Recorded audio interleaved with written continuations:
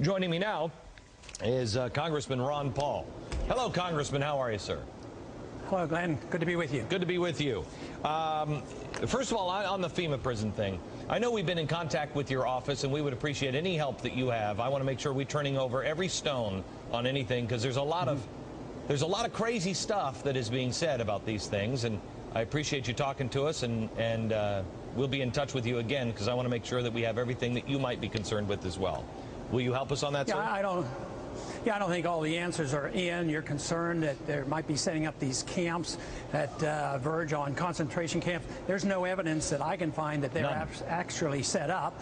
But I think there's a justified concern, not just because of the legislation that has been proposed, because that piece of legislation doesn't have a lot of co-sponsors. It's not on the verge of being passed. But the atmosphere in Washington is what we have to be concerned about. Yes. You know, since 9/11, dealing with the Patriot Act and repealing the Posse Comitatus and the Insurrection Act, these are trends that are very, very bad, where personal liberties and civil liberties are not well protected. And FEMA is already very, very powerful, and they overrule when they go in on emergencies. So in some ways, they can accomplish what you might be thinking about setting up camps. And they don't necessarily have to have legislation, you know, to do the things that we dread. But it's something that's certainly deserves a lot of attention. Right. And I want to make it very clear. I'm not fearing these things are happening. I want to set the record straight, because we've got to know what we can believe in. Now, let me switch topics here. Let me switch to Barack Obama is now taking away some of the charitable donation tax deductions if you make over $250,000 a year. This is going to make a huge impact. I was sitting with my doctor today here in New York, and he said to me, he said, Glenn, you know, nobody is really looking at this the right way. As a doctor, Dr. Paul, you know that charitable contributions make a huge difference in research. If you don't have charitable contributions, the only other places you can get them is from drug companies that are looking to make money, but those are being persecuted by the country, which leaves us with the second one, which is government. Now the government will control all research, and if you're doing the wrong kind of research, or you're not politically correct, or you're not politically favored, you're not going to get the money. This is going to take the one thing that America has left, medicine, and knock us down. True or false? Well, I think it's true, and I think you've already used the right word, and that is power. Some people want power over others, and they don't believe in freedom. They don't believe that individuals can make right economic decisions or right personal social decisions. And therefore, they think that they have to take care of everybody. But they're very, very sincere people. They just reject the notion that the average person has any common sense and knows what to do and what is best for them.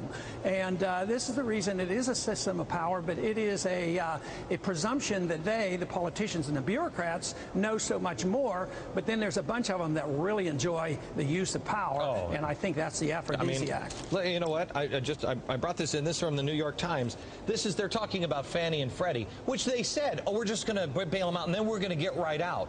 The front page of the New York Times today is a story that everybody's talking about. They're not going to give up their power. Barney Frank said there's a commitment to restructure these companies, and we're going to want to retain a hand in things like affordable housing and making sure that the housing economy doesn't become a threat to the entire economy again.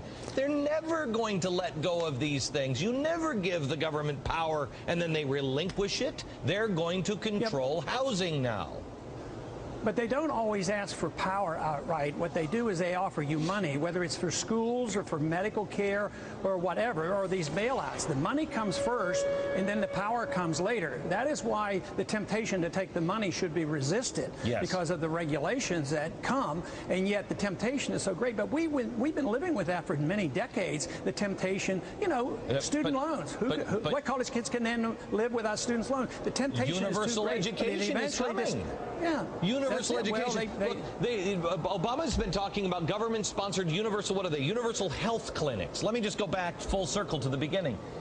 Dr. Paul, do you believe that with universal health clinics now all across the country, that a few things will happen? That they will hire doctors that disagree in giving kids birth control, that they will hire doctors that don't want to perform abortions, and some that do, and do you think that they won't treat illegal aliens? I mean, all of those things.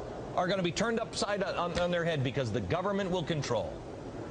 Yeah, and that's it. That's one step further. But it started when the government got involved in medical care, and they sent the money out, and they interfered with the doctor-patient relationship. That's what has been destroyed. We have managed cares. We have corporate medicine. Now we're moving into more government control, and the doctor-patient relationship has just about been destroyed.